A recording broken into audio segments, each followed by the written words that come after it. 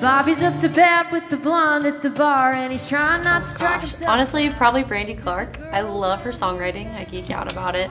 She's so cool because she speaks so much truth, but in the funniest little witty ways. So I just love the way that she writes, and just kind of have grown up listening to her writing. Or take your time, it don't matter when you try. I think one of the first songs that I heard was Hold My Hand, which is the most beautiful song, and my dad showed it to me, and we both kind of looked at each other when we were listening to it like, oh, okay. Like I could feel my heart drop into my stomach, and it was just cool because I had never, the song talks about like, you know, like kind of the cheating situation. I've never been in that situation before, but I still felt like I related to it, you know, so I just thought that was really cool. A band of boys with the worst of luck, he'll never pour sugar. Wow, I'm an awkward person, so I'd probably say something weird, but honestly, just how much I respect her songwriting and just really love what she stands for as a songwriter. Just how she's so sticks to her guns and is such a cool person. So that's probably what I'd say. And she'd be like, okay. You know, just awkward. Wah,